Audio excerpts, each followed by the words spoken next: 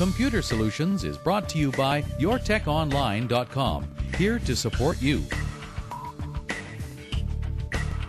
How do you get a virus from email? By opening up unsafe email attachments. First, you need to get yourself a good antivirus program.